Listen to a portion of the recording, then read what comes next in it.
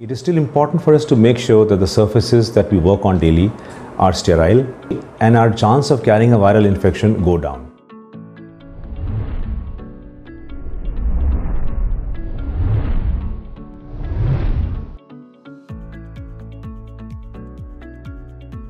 Well, one of the commonest ones to use is soap and water.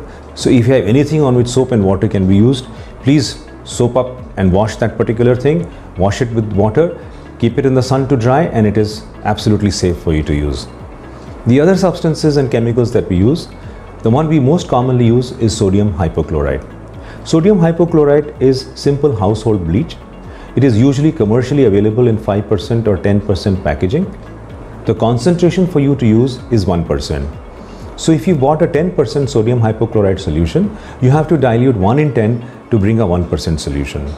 This is then put inside a spray bottle. This is sprayed onto surfaces, kept on the surface for about 1 to 2 minutes, and then wiped out with a damp cloth. This can be used for most surfaces, except for you to understand that it is a little corrosive substance and may cause corrosion on metallic surfaces, especially if kept in contact for a long time. Under these circumstances, we go to the next surface disinfectant, which is hydrogen peroxide.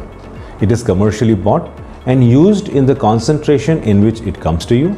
This can also be kept inside sprays, sprayed on surfaces, kept on contact for about a minute or two, and then wiped down with a cloth.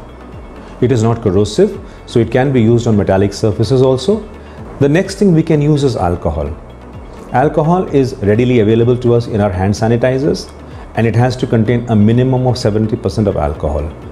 We can wet a piece of cloth or gauze piece with alcohol and rub it on commonly used surfaces like knobs, door handles, rods as in bathrooms, and this disinfects the area perfectly.